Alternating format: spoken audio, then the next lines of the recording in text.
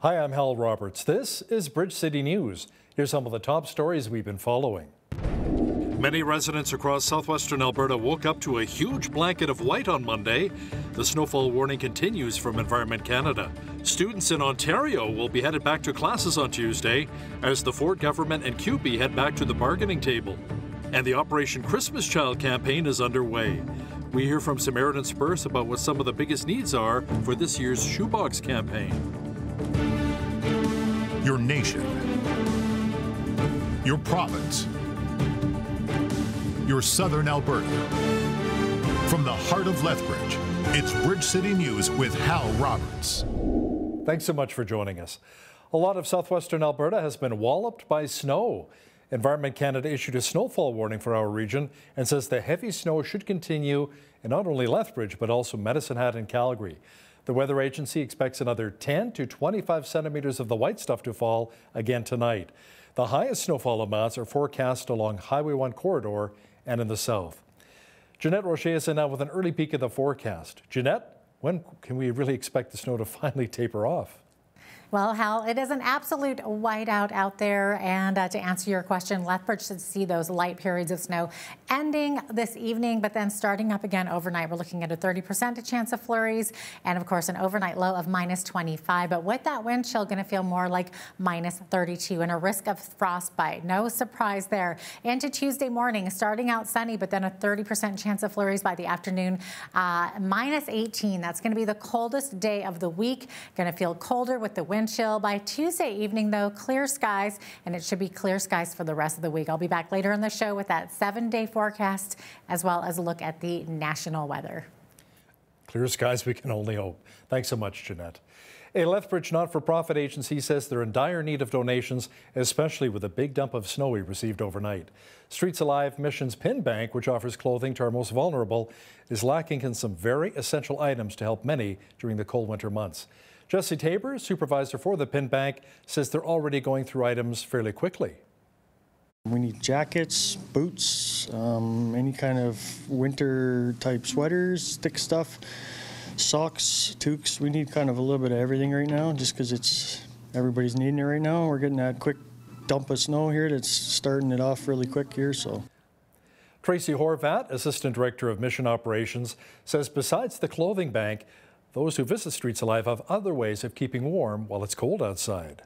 As it gets colder, people are going to come and they're going to stay because we're one of the only places they can just kind of come in and hang out all day. We've got usually a movie running to keep everybody entertained and kind of settled. We keep coffee, hot chocolate, tea, that kind of stuff going all day as well. They can access all the little warm things upstairs too, hand warmers, gloves. Anyone who's interested in donating to the mission can get in contact with them online, by phone, or by dropping off donations in person. Well, here in Lethbridge, our only shelter has been full and over capacity during the past few nights due to the extreme cold weather.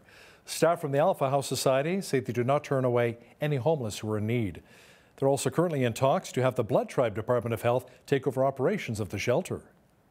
That is still the plan for the service provision grant to be transferred to the Blood Tribe Department of Health. That would be transitioning in January, so still a little bit of time until then. And discussions are ongoing about the best way to make that transition as seamless as possible for folks on the street. Staff from Alpha House say you can donate winter coats, boots, and sweatpants at the shelter for our city's most vulnerable to use during the cold winter months. Staff say personal hygiene items are also currently in need. Some of the numbers are rolling in from the advance voting in the Brooks Medicine Hat by-election. This is the riding where Premier Daniel Smith is hoping to secure a seat. Elections Alberta said just over 4,200 of the 34,000 eligible voters cast their ballots, which is just over 12% of eligible votes. That is in contrast to 2019, when over 7,500 voters participated in advance polls during the last provincial election. The by-election comes after former MLA Michaela Fry announced that she would not run in next May's provincial election and gave up her seat last month. Bob Leone is one of the candidates running in the riding. He's representing the Independence Party of Alberta, and he joins us now from Medicine Hat. Bob, you have some pretty stiff competition with Premier Smith and former Brooks Mayor Barry Morishita, who's running for the Alberta Party. What do you bring to the table? I've been traveling across Alberta here for the last 2 years, probably put on about 200,000 kilometers. I have spoken with many people across this province. I'm not done yet. I'm trying to get a better understanding of where they're at with the situation we just went through. This travesty, as I called the last 35 months or whatever it's been. I hope I bring a good sense of where Albertans are today. I bring a lot of business experience. I've been a successful business owner in Alberta, in Northern Alberta, for many decades. I come from very humble beginnings. I understand what it's like to be without and to fight for opportunity and prosperity. So what do you say to those who don't want to vote for your party because it's a separatist party, who many would argue really wants to break up Canada? I've never been that separatist guy, ever. And even though when I walked away from the UCP, I was really involved in the UCP in Northern Alberta. And I mean, meetings with Kenny, meetings with his chief of staff, meeting with many ministers, MLAs. I was so glad I did that. When I walked away from that political organization, there was a concern amongst the UCP then of this separatist movement, they called it. And it was new to me. And then I learned of the power of holding a referendum. This is how I say it, Hal. It's a conversation for Albertans to have.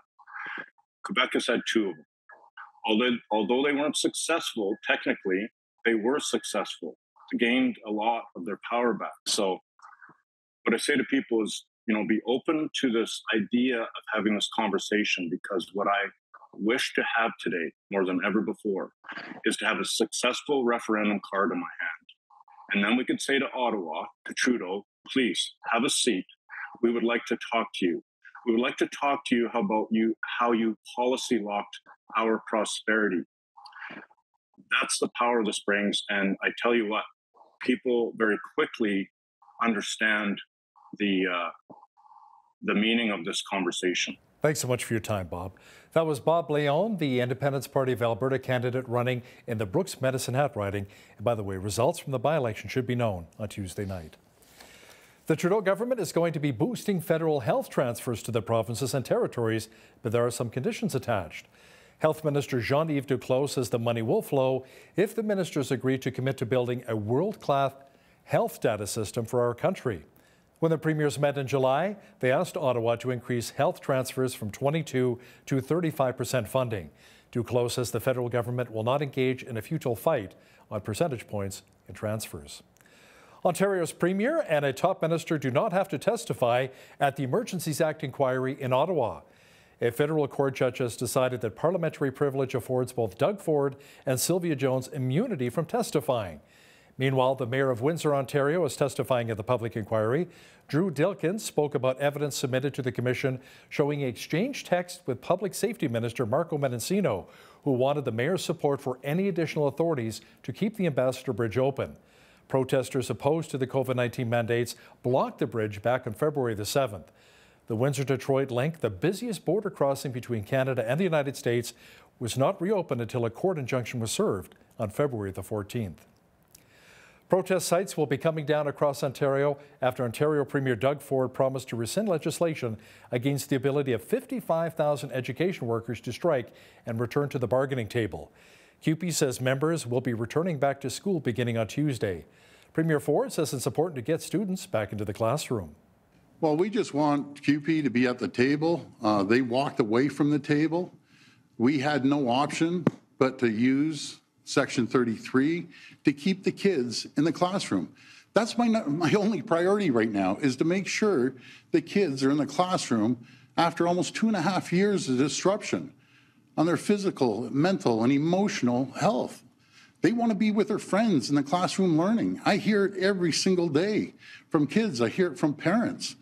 We need the kids back in classroom. We will negotiate fairly, but it's up to CUPE. They're the only ones that can do this. The Canadian Union of Public Employees rejected a deal from the province on October 30th and issued a 5-day strike notice as part of a legal requirement. A member of the Canadian military, Captain Eric Chung, has died in Iraq in what the Department of National Defense described as non-operational related circumstances.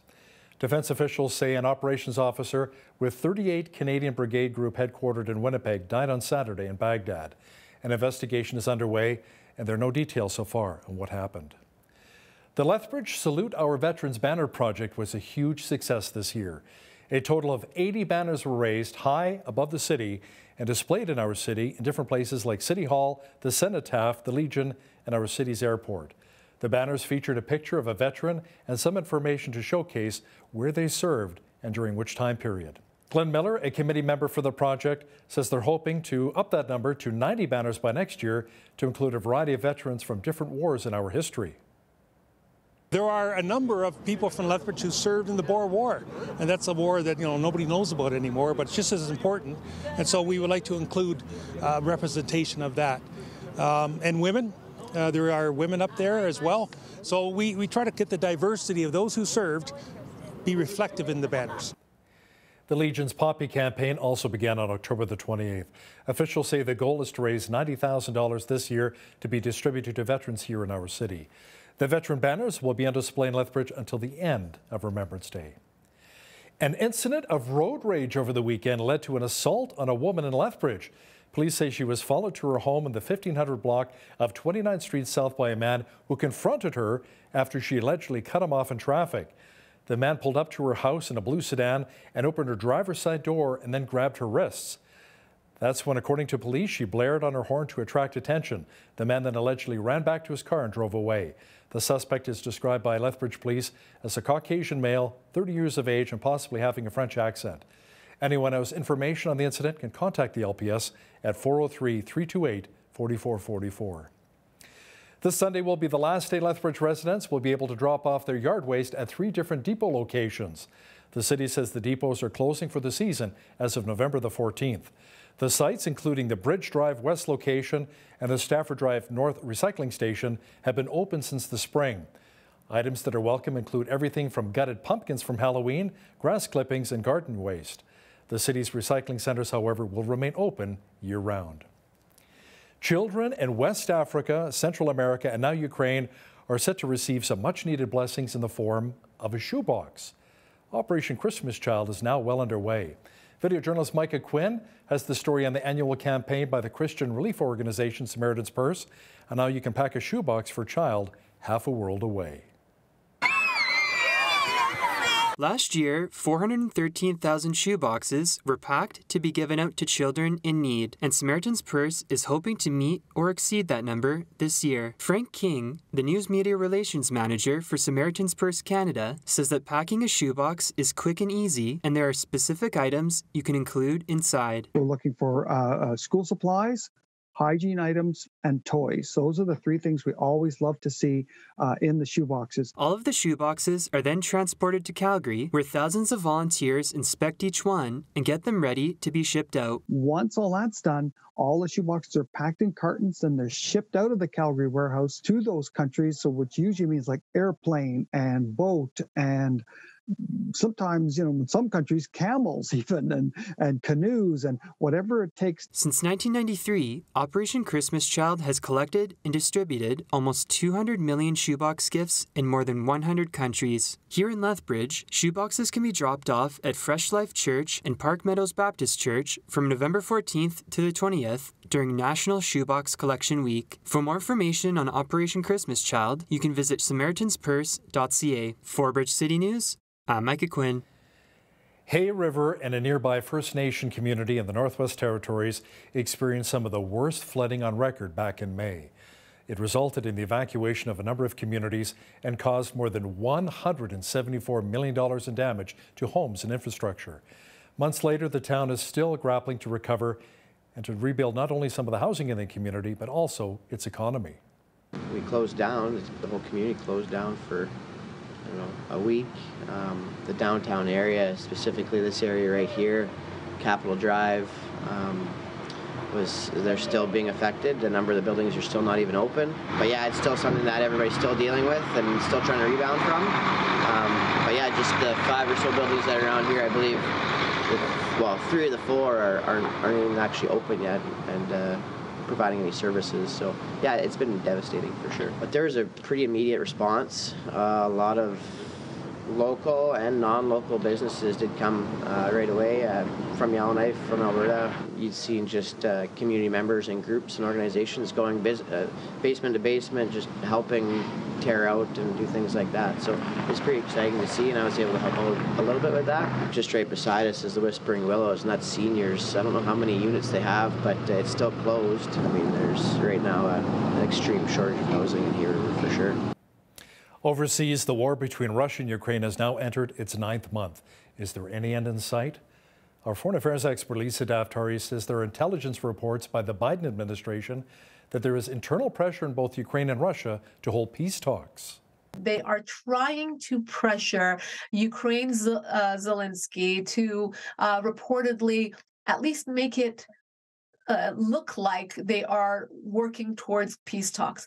They want this to come around, perhaps because we're about to have elections here this week, or who knows why, but they want the, again, this is a report, so we don't have any true confirmation on this from either side, but the report says that U.S. intel says that they want the Ukrainians to at least look like, or at least come towards the idea of having peace talks. Our foreign affairs expert Lisa Daftari will have more on the war in Ukraine coming up in the second half of our newscast. Well, there are reports that pro-Russian forces have been closing churches and arresting pastors in areas now under their control. Occupying forces have closed down the 3 largest evangelical Protestant churches in Ukraine. We have more now from Andrew Boyd from the UK-based Release International. Churches are being closed and pastors arrested in Russian-occupied Ukraine. Russian troops raided Melitopol's Grace Baptist Church while a worship service was underway. That service was being streamed live while the troops moved in. According to Associates of Release International, they entered the sanctuary, halted the worship service, registered the names of all present, and detained several ministers. The occupiers closed down the church and gave the pastor just 48 hours to get out of the city. Occupation forces have also shut down the city's largest Protestant church, Melitopol Christian Church, which has a 1,000-seat auditorium. They tore down its cross and turned the building into a cultural and sports entertainment complex. In Mariupol, armed soldiers, their faces hidden by masks, detained a Baptist pastor and his wife. Neighbours described hearing groans and cries as they were taken away.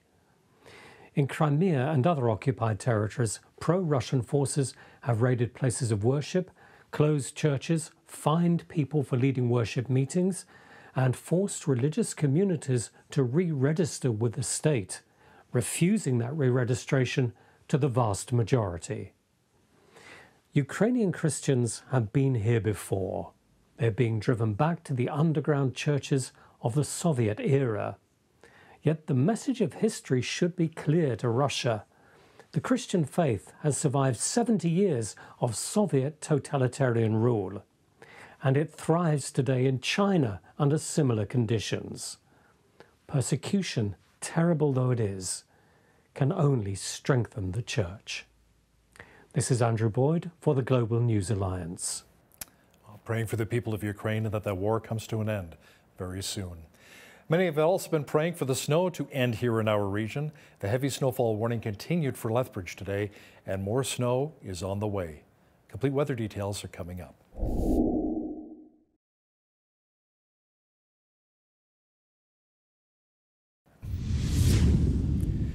My back is sore from all of the shoveling over the past couple of days. The white stuff may be sticking around just a little bit longer. Jeanette Rocher is now with all of the weather details. Jeanette, the snowfall warning continued for our region today? Yes, it has, Hal. Southern Alberta is still expecting another 10 to 25 centimeters of snow overnight. Into Tuesday, though, Lethbridge is looking at mainly sunny skies earlier in the day. Then we're going to see another 30% chance of those flurries. -18 the high. It is going to be the chilliest day of the week. So I guess that's the good news, is that warmer temperatures are coming. However, risk of frostbite, also a wind chill warning as well. It's -16 the high on Wednesday with beautiful sunny skies. Those skies are going to clear up and stay that way. And the temperature is going to get warmer, as I mentioned. -8 the high for Thursday, -3 for Friday. And look at that weekend ahead of us. 0 degrees on both Saturday and Sunday with a mix of sun and cloud. I would say that that is perfect weather for hitting those ski hills. That way it's not too cold and you still got lots of snow. Perfect. The average, the almanac tells us that the average high for this time of year is 6 degrees, average low -5, 22. That was our high temperature on this day back in 1999. And in 1973, it was the chilliest, which was -27. 7:30 is when the sun rose this morning, sunset this evening, now at 5 o'clock instead of 6 o'clock because of the time change there. So giving us exactly 9.5 hours of daylight. It's just happening a little bit sooner now, that's all. Victoria and Vancouver both looking at wet flurries mixed with showers tomorrow. 7 the high in Victoria, 6 the high in Vancouver tomorrow. High of -16 tomorrow in Edmonton with snow. Calgary -16, also looking at another 10 centimeters of snow this evening as they are under a snowfall warning. Sunshine tomorrow in Calgary though. Saskatoon, 1 degree, also looking at another 10 centimeters this evening as they are also under a snowfall warning. We're looking at rain mixed with flurries tomorrow. Showers expected tomorrow in Regina, -5 the high, and 4 degrees the high tomorrow in Winnipeg with a mix of sun and cloud. Now, mainly clear skies in this area of the country here. So Toronto sitting at 9 degrees, 8 degrees the high in Ottawa. And Montreal also expecting a high of 8 degrees tomorrow. Now, as we look to Atlantic Canada, Fredericton seeing a mix of snow and rain, looking at a high of 6 degrees, 8 the high in Halifax, 6 the high in Charlottetown, looking at a chance of showers, and St. John's, Newfoundland with a high of 8 degrees expected tomorrow. So there you have it. That is your forecast. Today's weather report is brought to you by Ridge Utilities, providing competitive rates for electricity, natural gas, and internet, while investing back in communities across southern Alberta. WestJet's system-wide outage over the weekend caused plenty of chaos, but has since been resolved. Officials are warning customers, however, there still may be some residual issues, disruptions, and delays as the airline works to get back up to speed. Company officials said the outage was caused by a cooling issue in its primary data center. More than 200 flights had to be canceled. The company apologized to its customers for the inconvenience. Canada's competition watchdog told the Competition Tribunal that it intends to block Rogers Communications' $26 billion takeover of Shaw Communications. The ongoing hearing will aim to resolve the impasse between the Commissioner of Competition and Rogers and Shaw. It comes after weeks of talks and a short mediation period in late October that reached a stalemate. The Competition Bureau is one of the 3 regulatory agencies that must approve the deal before it can close. The CRTC and Innovation Science and Economic Development Canada must also give their blessings. Apple is warning customers that they may have to wait longer to get its latest iPhone models after COVID-19 restrictions were imposed on a contractor's factory in central China. The company gave no details other than to say that the factory operated by Foxconn is operating at reduced capacity. Apple says it expects lower shipments of iPhone 14 Pro and iPhone Pro Max, leading to longer wait times for customers. Foxconn Technology Group says it will issue a downward revision of its fourth quarter outlook and is working on resuming full capacity. Elon Musk says Twitter will permanently suspend any account that impersonates another. The social media platform's new owner issued the warning after some celebrities changed their Twitter display names, not their account names, to Elon Musk in reaction to his decision to offer verified accounts to all newcomers for $8 a month. Comedian Kathy Griffin had her account suspended yesterday for switching her display name to Musk's. Actress Valerie Bertinelli did the same before switching it back to her real name after first posting a series of tweets in support of Democratic candidates. Now, here's a look at today's markets. The TSX was up 96 points on the day to finish at 19,545. The Dow was up 423 points to 32,827. The S&P 500 was up 36 on the day to 3806, and the Nasdaq was up 89 points to 10,564. West Texas Intermediate oil was down 82 cents to 91.79 US per barrel. Natural gas was up 54 cents to 6.94 US. Gold was down 12 cents to 16.7551 US an ounce. And silver was down a cent to $20.79 US an ounce. Feed wheat is at $13 per bushel, barley's at $9.90, canola's at $20.32, and corn is at $12.01 per bushel. Live cattle were up $1.40 to $153.05. Feeder cattle January contract was up 30 cents to $179.93. And lean hogs were up $4.08 to $87.05. The Canadian dollar was down slightly over the past 24 hours to 74.10 US.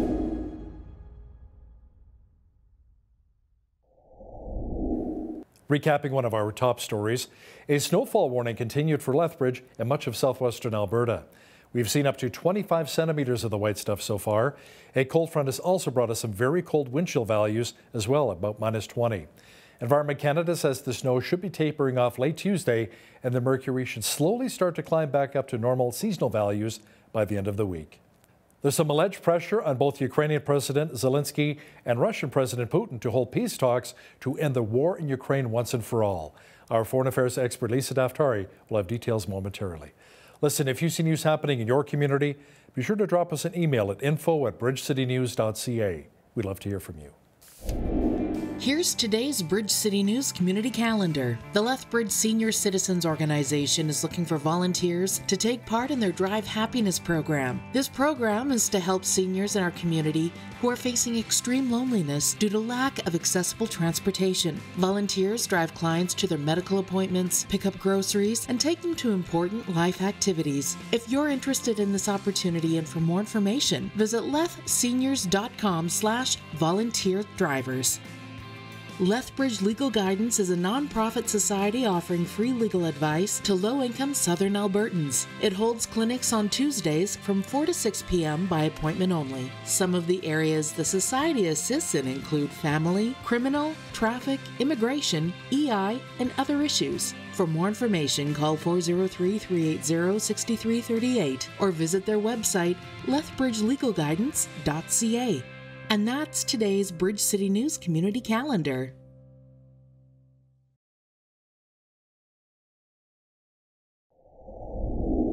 Support for the Iranian people continues in a number of countries around the world, including right here in Canada and south of the border of the United States. Many are angry at the Islamic Republic regime and their alleged human rights abuses. To talk about this in more detail is our foreign affairs expert, Lisa Daftari, who joins us once again from Los Angeles. Lisa, not far from you in Beverly Hills, a number of Iranian Americans rallied recently showing solidarity with Iranians who are protesting the Islamic Republic and its brutal crackdowns. Many are still angry following the death of a young 22-year-old Iranian woman who allegedly died at the hands of the Islamic morality police after facing arrest for wearing her hijab incorrectly. Right. So we're entering the 8th week of protests. So 2 months of protests following the death of Mahsa Amini, the 22-year-old woman you speak of, Hal, who was showing a bit of her hair in front of her headscarf, was taken in by the morality police and died, lost her life. And since then, there have been hundreds who have lost their lives in the protests on the streets in Iran, and thousands detained. They're actually calling for the death penalty for the peaceful protesters who have been rounded up. That would be thousands of innocent lives lost just for coming out, just for speaking out and demanding their freedom. And on the streets of Beverly Hills and Vancouver and New York and Berlin and in other places around the world, there have been solidarity protests where thousands of Iranians living outside the country and many others who support them have come out in solidarity to show their support for the Iranian protesters on the ground and to say that women's lives matter, everybody's life matters, they deserve their freedom, and that the regime must go. Will this make much of a difference? I mean, it's good to show that kind of solidarity, you know, how we're standing in support of so many people, persecuted people in Iran, but will the regime even take notice? You know, it's a great question you ask, and actually, in Canada, where you are, the pressure, the raising of awareness has caused the government to do a bit of a pivot, and to call out the regime and to forbid its the Revolutionary Guard's family members from traveling to Canada to live there, to derive the benefits of living outside the country. The United States has done the same, has actually gone further to put the Revolutionary Guard on the national terror list.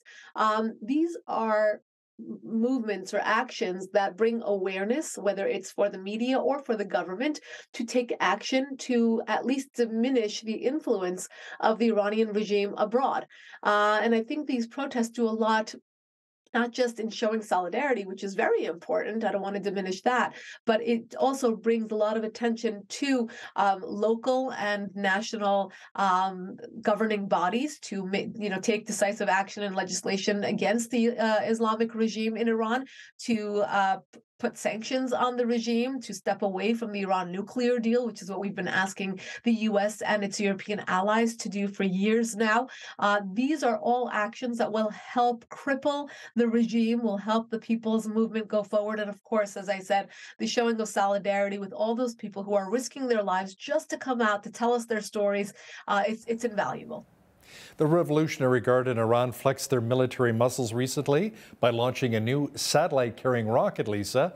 Officials say it was to demonstrate the hardline forces' prowess, even as the anti-government protests continue unabated across the country. Right. And in the midst of all of this, you can call it a distraction, or you can call it flexing of muscles to show that, we're still here. These protests don't mean anything to us, and they're not, we're not in a precarious place, or they're not jeopardizing our rule or reign on the country. So this is obviously by design. The Islamic Republic has always done this. They do this public display to say, we're still in charge. We're still in power. We are even going to focus on our, outside our borders, and our growth of our weapons program, or launching missiles, or threatening different countries, or supporting the Houthis in Yemen or Hezbollah in Lebanon. We're still here. We're still in power. This is a page from the handbook. So this is why it's so important to really focus on the protest, to give it the headlines they deserve, give them the attention they deserve, and to continue putting the story in the spotlight that it truly deserves internationally. There's word now that Iran is seeking Russia's help to bolster its nuclear program. That's according to recent intel received by U.S. intelligence officials. Tell me more. Yeah, well, we've known that these two have been in cahoots for a long time. The previous report being that Iran had provided Russia with the drones that it is currently using in Ukraine, and that recently became confirmed. And now, of course, we're seeing that the Iranian regime is calling on Russia tit for tat. Now you owe us. Help us to take our weapons program forward. When we do isolate countries like North Korea, like Iran's regime, like Russia, like China, what we also end up doing is pushing them closer to each other, because then the rogue nations of the world must find other rogue nations of the world to partner up with, to become allied with, to trade with, to buy weapons from, etc. So we know that the short list of countries that the Iran regime is working with are Russia and China, and that triangle continues. They depend on each other for different favors, for, each one has its own strengths and weaknesses, and they will definitely lean on one another, which is why it's so important to break up this trifecta. It's important to call it out. It's important to stop it where we can in terms of sanctions, and to not allow this trade to happen. We know that they have a 25-year deal, the Iranians and the Chinese, for trade, for oil purchasing. Again, these are the unintended consequences of putting sanctions and isolating these rogue nations. Let's circle back to the drones for just a moment here, Lisa. Iran's foreign ministry acknowledged that for the first time that Iran has in fact supplied Russia with these attack drones. The drones are being used on the Ukrainian people during the war. Now, apparently these Iranian-made drones have been dive bombing the capital of Kyiv? Yes, and it's important to unpack this a bit here. First, the Iran regime was denying that they were supplying the Russians with these drones.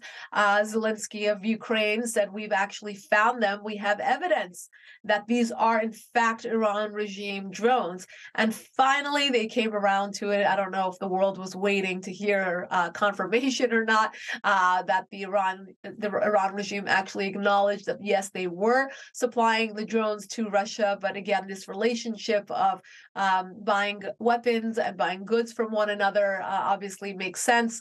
And now we have the confirmation from Iran's regime. And unfortunately, they are being bombarded into Ukraine unmanned. We know that the Russians have had a tremendous number of casualties that they did not count on having, so much so that they are drafting and having Russians flee at rapid speed from Russia in order not to get drafted into this senseless war. But here are all the different points that we must connect in order to understand this invasion of Ukraine and how these rogue nations are playing into it as well. So, Lisa, what is the latest in the war between Ukraine and Russia? Have any peace talks been discussed between Ukrainian President Volodymyr Zelensky and Russian President Vladimir Putin since we last spoke? I mean, the war, is it now in its 9th month? Yes, no, it's absolutely mind-boggling the amount of, or the number of lives that have been lost, the number of refugees this has created, the amount of physical damage and loss in Ukraine, the number of Russian casualties that we have seen, and for what? It's unbelievable. And up to now, we have not seen any public, announcements of any peace talks. But last night, a report broke by John Solomon of Just the News, saying that there are intelligence reports from the United States that they are trying to pressure Ukraine's Zelensky to reportedly at least make it look like they are working towards peace talks. They want this to come around, perhaps because we're about to have elections here this week, or who knows why, but they want again, this is a report, so we don't have any true confirmation on this from either side, but the report says that U.S. intel says that they want the Ukrainians to at least look like, or at least come towards the idea of having peace talks. Look, it's not a bad idea, right? Obviously that's where we want to go. That's where we want to see this come to an end, whether it's going to be Russia's call with Putin having his own off-ramp and his own idea of when this will end, or world powers, instead of putting billions more dollars and weapons into this awful mess, perhaps coming around and saying, we demand peace talks, and we demand that both sides sit down to talks. Regardless, we obviously want to see this come to an end sooner rather than later. 9 months, senseless, and very, very tragic. You touched on the elections a little bit south of the border where you are right now. What's the latest in the battle between the Republicans versus the Democrats? Well, it looks like the Republicans are going to have some significant victories that will tip the at least House of Representatives, maybe the Senate by a seat or two.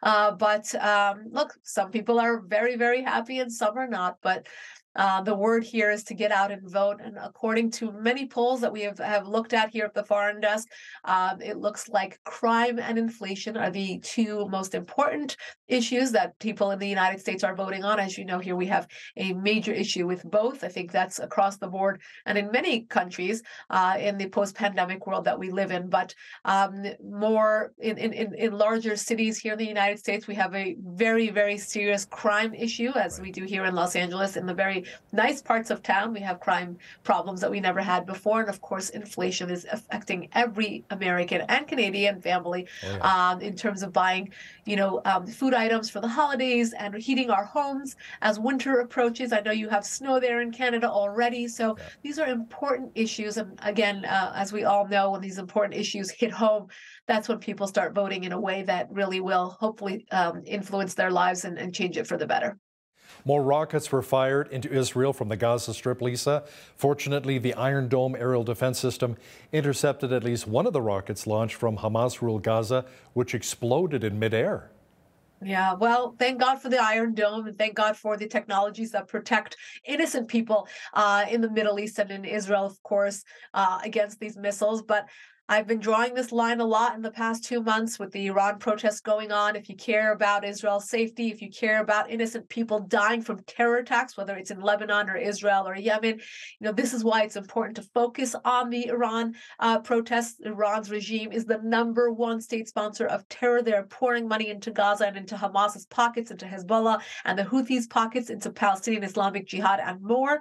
They are the #1 sponsor of suicide bombers in the world. And of course, they are terrorizing their own people on the ground in Iran. So draw all the lines back to Tehran, where the regime is, and of course, support this movement, which is a no-brainer. There's no two sides of this story. There's only one side, and it's getting rid of evil on our planet to stop these terror attacks and to stop the flow of money to terror organizations like in Hamas in Gaza and the Palestinian Islamic Jihad. Britain's national broadcaster, the BBC, has apologized for its disdainful treatment of Jewish concerns or unacceptable handling of complaints about anti-Israel bias in its Arabic output. Can you explain? This is crazy. This is one of those "are pigs flying" moments. The BBC and its not so positive spin on Israel news or Jewish affairs. It's a known thing. It's almost like it's part of its DNA at this point, and everybody knows and accepts that. And I don't know if "accept" is the right word, but everyone has just associated the BBC with that bias. And for them to come out and say we apologize or we walk it back is a tremendous step. I think this is more in light of what has been going on with anti-Semitism taking such an awful, increasing so much globally now among celebrities and basketball players. And it's horrific. It's horrific to see this happen to the oldest religion on earth, and to see, so many people affected, yet so much silence. We had so much support for the Black Lives Matter movement. We had so much support for every ism or bigotry, as we should. And of course, anti-Semitism should be on that list as well. And for the BBC to come out, it's a tremendous step. But now the question remains, will they in fact change their line of reporting and their biases in the future to truly reflect upon this apology? So let's see. Time will tell. Yeah, time will tell, absolutely. Our foreign affairs expert and the head of the foreign desk, Lisa Daftari, thanks so much for joining us today from Los Angeles. My pleasure.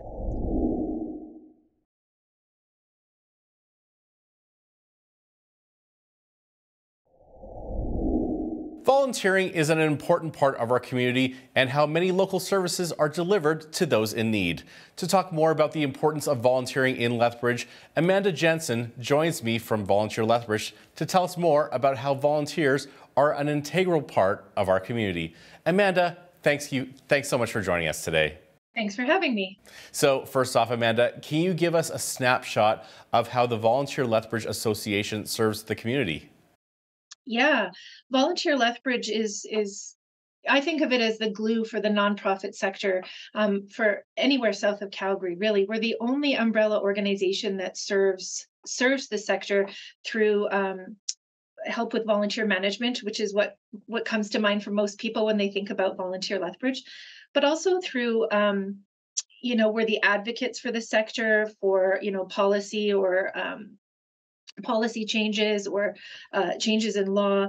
We often are the conveners of conversations that matter to our community, such as poverty reduction or diversity and inclusion, etc. And then the other thing that we do is we try to provide capacity building, training, experiences for the sector in Lethbridge, to raise all the boats.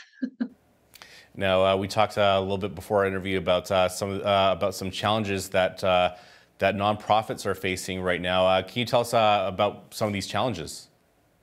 Well, yeah, as we were saying, there's a tremendous increase in demand for services for the large majority of nonprofit organizations, which is also coming at a time of more scarce resources. It's probably not a surprise to hear that resources are becoming more and more scarce, and due to the way that most grant funding is set up, we really are put in a position of fighting over scraps. The pie is only so big, and so we are we're constantly in competition with each other, despite the appropriateness or the need for the mission or for the organization. So we're really at this yin and yang point, which was definitely exacerbated by the pandemic.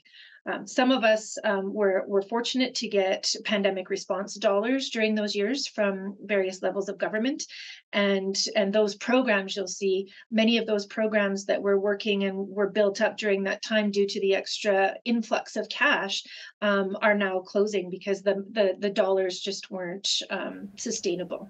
And we talked about inflation, which is a hot button issue all across Canada. How is that impacting nonprofits?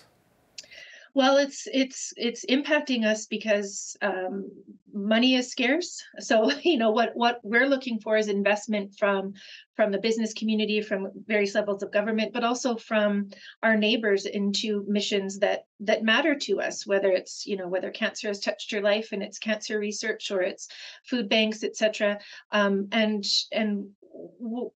When our basic needs are so hard to meet right now, the first thing that has to go are things that are not going to contribute to your immediate, survival. Mm-hmm. The other way that it, the idea of scarcity and tough times affect a volunteer center or a community, let's make it broader, a community, is we don't have time.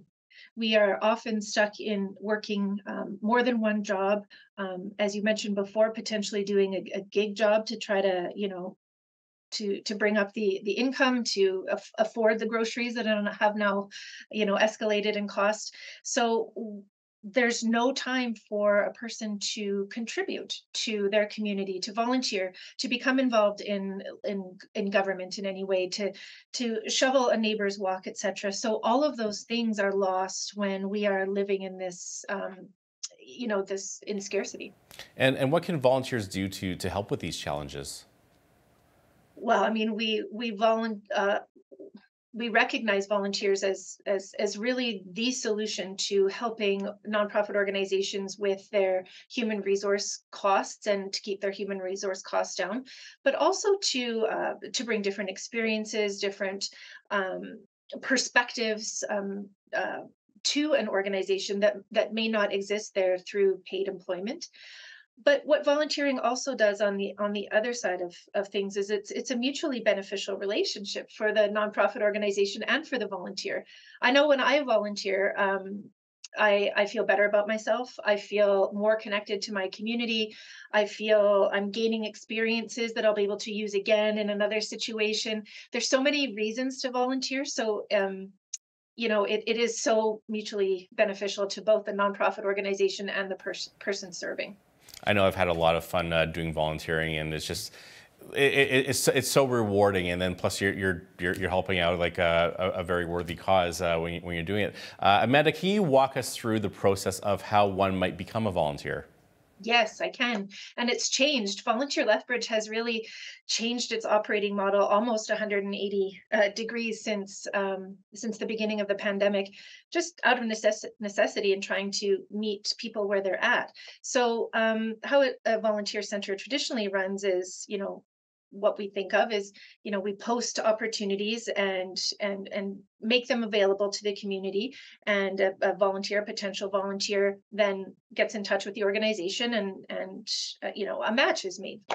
But what that didn't allow was for us as a volunteer center to actually know what was happening in between, whether matches were made, how they went, whether it was a good fit, what the turnover is, etc. So we are now centralizing, I suppose, I would call it, volunteerism in our community, so that we do become the organization that not only does the promotion of opportunities, but we meet with people to try to, increase the probability of a successful volunteer relationship with a nonprofit organization, based on what they bring to the table, how much time they have, their experience, etc. But then we take this one step further where we're screening them as well.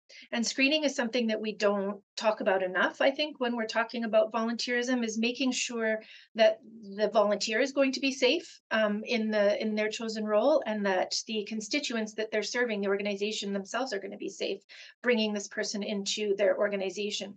So that's a major change that we've made, is taking that step so that it frees up the volunteer manager's time on the other end. So by the time the volunteer arrives at their door, they're ready to be trained and onboarded. And you talked about matching volunteers with organizations. Can someone request to volunteer for a specific charity? Absolutely. We do have people who come and they know exactly what they want to do. They know they want to work weekends with, the shelter or whatever it is, right? We just take away the administration then from that nonprofit organization so that all of those admin costs and whatever screening is necessary is done by the time they get there. But then we can also be, that great person to, bounce ideas off of too. And, some volunteer opportunities we would never know exist that are just very unique and sort of under the surface. So this model also, I have to mention, allows for much freer movement of the volunteer in the community. So once they've been screened through Volunteer Lethbridge and want to try another volunteer opportunity, they can then go to that organization and show, the proof of screening from Volunteer Lethbridge, and all of that administration that would normally have to be doubled and happen again, is done. Oh, okay, and you wow. can also imagine the stress that is put on the Lethbridge Police Service or RCMP to continually be doing these criminal record checks, that we're removing all of that duplication. Well, that sounds very efficient. And then, so how long does the application process take? It can be really quick. Really, the only thing that we are a bit stymied by is the length of time for a police information check to be returned. It's taking about a month right now for that to happen, just administratively on the police services side. I know they're doing the best that they can, but that is for positions that require that level of screening. There are many other positions that are, work a casino for your charity, or, dishwash at this, gala event, or sell tickets or whatever. Those sorts of things can happen pretty quickly, pretty immediately, because the level of risk is so low for them to be, entering into that relationship with the nonprofit. So it really depends on the type of position that one is applying for. And what about the family? Can a whole family work together as volunteers in an organization? Absolutely. What a beautiful thing to do together. We've spent a couple of Saturdays, my family, with the YWCA and the Lethbridge Food Bank in preparing meals for their clientele and freezer meals. And so my kids are learning, and me, learning how to use a knife properly, learning how to cut, listening to music, just spending time together. And then we have this product at the end of the morning. It's a beautiful activity. And then there's plenty of others just like it. And how is Volunteer Lethbridge funded? Where do the funds come from? We get most of our funding is provincial at the moment through 2 operating grants. The rest, as an executive director, a lot of my time is spent looking for more opportunities, looking for grants, looking for programs that might fit. Sometimes we have to do that in order to bring new monies in, and then fundraising events and gifts from individuals who believe in our mission. We are a member-driven organization, so we do have small income from memberships. So at any given time, we have between 100 and 150 nonprofit organizations that are paying to use our services. And who are some of the organizations that Volunteer Lethbridge works with? Volunteer Lethbridge is in a very unique position in that we are the capacity builders for other nonprofits that span the spectrum of age, whether it's sport, whether it's art, theater, social services, etc.